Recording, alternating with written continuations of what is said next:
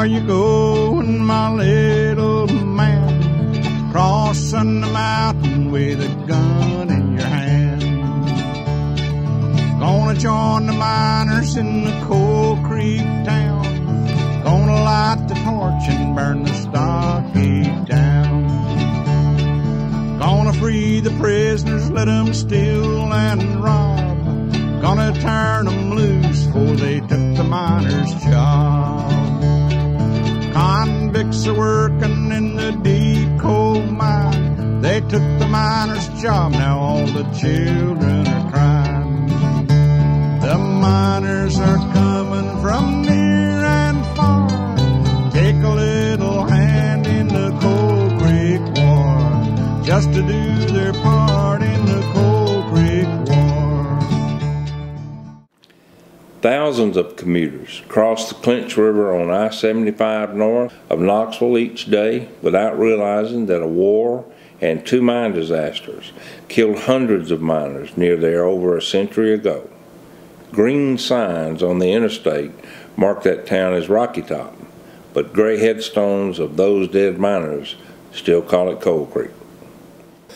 For such a small community, such a small area, there's more history per square mile in Coal Creek than any place I have seen in my life. And it wasn't just coal mining related, it was so much more. Despite economic booms and busts, Coal Creek is not without luminaries in its history. Anna Catherine Wiley was born there in 1879. She won national acclaim as an impressionist artist and has recently found new fame in East Tennessee's art circles. Harvard University boasts of having the world's largest collection of Welsh language books published in the last half of the 1800s. David R. Thomas of Coal Creek donated that collection to Harvard. He was one of many Welsh immigrants who came to the area to mine coal and mill iron at the start of the Industrial Revolution after the Civil War. Things were booming from the end of the Civil War until 1877, but at that point, the Knoxville Iron Company, that was the company that started the first coal mine in Coal Creek, there was a recession, and when there's a recession, you make cuts. The Knoxville Iron Company cut wages for the miners. Miners went on strike to regain their wages, but in 1891, another mine, this time in Briceville, started using convicts, and at that point, the miners realized that if they let it continue, that it was going to be the end of their profession there. Coal Creek even has a connection to the outlaw Jesse James. Henry Baker, who rode with the James gang, was later arrested in Tennessee and sentenced to hard labor in the mines of Coal Creek. That was until 1891, when Coal Creek miners captured him and his fellow convicts so they could be sent to Knoxville with a message that convicts would no longer be allowed to take jobs from free miners. They marched them to the train depot in the town of Coal Creek, put them on a train to Knoxville, and sent a telegram to Governor Buck Buchanan saying, "You're not going to work convicts in Coal Creek anymore."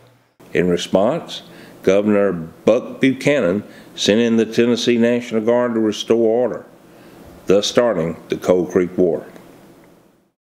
Although the miners lost the final battle in 1892 at Fort Anderson on Militia Hill, they won the war when the state abolished convict leasing and built Brushy Mountain State Prison. Well, life was good after that period of time. All the mines went back to work after the war. Opera houses were built in Briceville in the town of Coal Creek, and it became the most populated and prosperous part of Anderson County. But then in 1902, the mines grew still when the Frederickville mine exploded.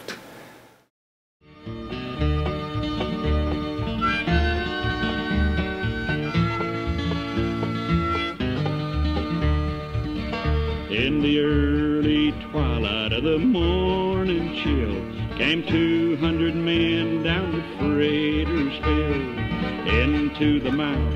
So proudly they strode, deep in the mine on the death tracks they rode.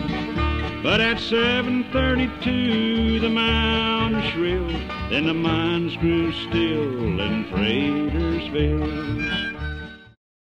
10 of them left farewell messages before suffocating, which were published in newspapers around the world. Jacob Vowell's final words to his wife were, "Oh God, for one more breath. Ellen, remember me as long as you live. Goodbye, darling." The blast ignited a change in American history, eventually bringing to the forefront coal mine safety practices aimed at better protection for miners. In 1910, the U.S. Bureau of Mines was created and got its first test when the Cross Mountain Mine exploded in Briceville on December the 9th, 1911. Although 84 miners died, 5 were rescued, marking the first use of modern self-contained breathing apparatus in mine rescue and the first occasion in which canaries had been carried into the mines to warn of toxic fumes. Does the Tennessee Department of Education recognize the importance of the Coal Creek labor saga? There is no doubt, because it is now part of the state's education curriculum. The title of the new textbook, Raise the Children the Best You Can, comes from Jacob Vowell's farewell letter. You can validate his words by supporting the Coal Creek Miners Museum and visiting historic sites where the miners lived and died.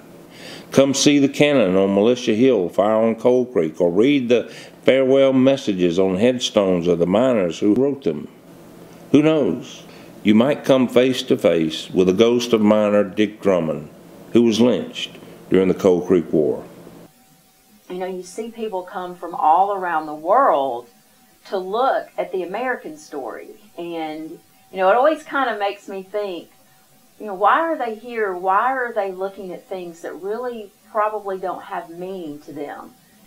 But, you know, as our thoughts and ideas are shaped, when you can look and see what was the reason the people of Anderson County, you know, went in this direction. Why did they decide, you know, why did they make this particular decision? Seeing the story or seeing the background to that is very important. It helps people as they frame their own ideas.